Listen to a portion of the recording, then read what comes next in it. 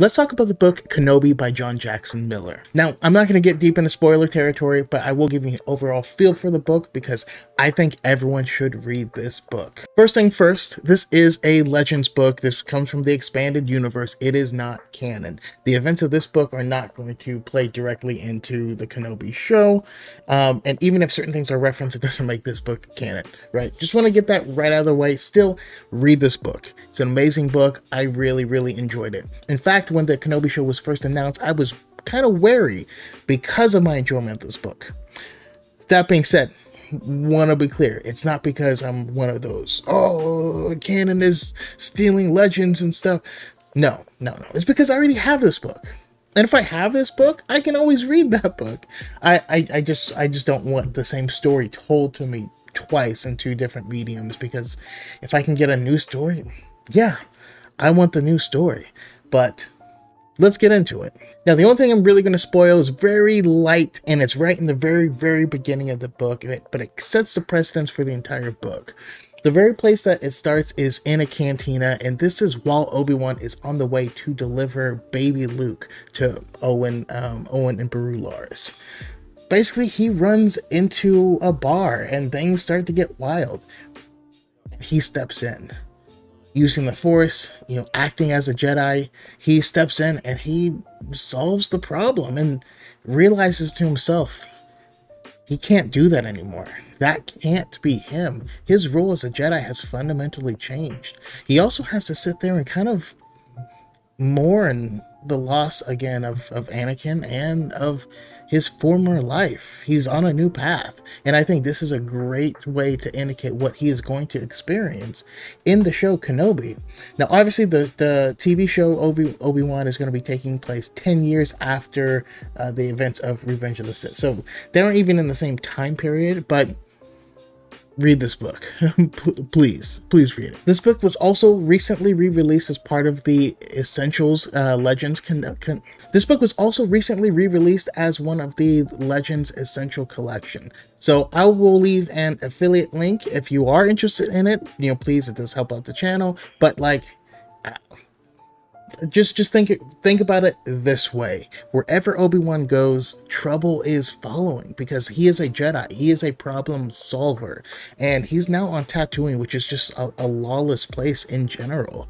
He's trying to protect the Lars, but he knows the more he does, the more action gets drawn to them. If he stands up against Jabba the Hutt, Jabba's going to send more thugs, and all of a sudden the Lars are going to be in danger. We do see this canonically in the journal of Obi-Wan Kenobi, but in this book it gets really interesting. Obi-Wan spends a lot of his time in this book just kind of ruminating, and he's talking to Qui-Gon without ever actually getting a response back. But he knows what he has to do, and he knows why he's on Tatooine, and it's just a hard transition in his life. Meantime, he goes out to pick up some supplies, and he ends up running into these people, the Codwell people, and Annalene is a young widow, with a daughter who is in trouble, and he helps her out. Obi-Wan, he's just charismatic, like nobody. Come on. Like, not only can women not resist Obi-Wan, most men can't resist Obi-Wan. Like, let's be real. Let's be real. As soon as Obi-Wan comes to the rescue, automatically he's in the same position that he was trying to avoid. There's attention being paid to him. There's people who want to look into his past. There's people who are jealous.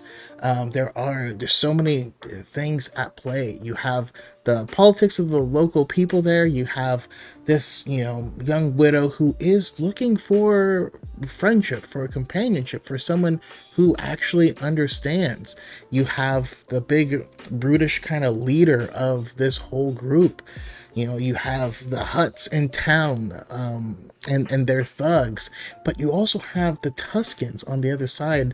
That it just complicates things. And this is really fascinating too, because we really do get to dive deep into the culture of the Tuskens and find out, what they believe, why they do what they do, and what their, rites of passage and things are. Finding out things that I don't know, may surprise people in the long run. We also get introduced to my favorite person, a Yark, who is a Tusken warrior. She has a gem for an eye. Her name is, they call her Plug Eye, and she was recently made canon in From a Certain Point of View, A New Hope. I hope she makes an appearance. I hope she's still around in the Obi-Wan show. Now, I may follow this up with another spoiler video, because there's very little I can truly get into, without actually heading into that territory. Just to highly recommend this book, to think it's a great read for anyone who likes the character of Obi-Wan Kenobi. It is like, there's romance, there's intrigue, it's a big Western, and it's a Jedi who is, doing penance for what he believes are his mistakes, but the actions that he has to take in order to protect people help him understand his place and help strengthen him for the future. So it's a fantastic book. Kenobi by John Jackson Miller. Highly recommend. Please check it out. But that's it for now. I know it's a short video. Thank anyone who has made it this far. Please share, like, subscribe, do all the things. I really do appreciate it. And may the Force be with you.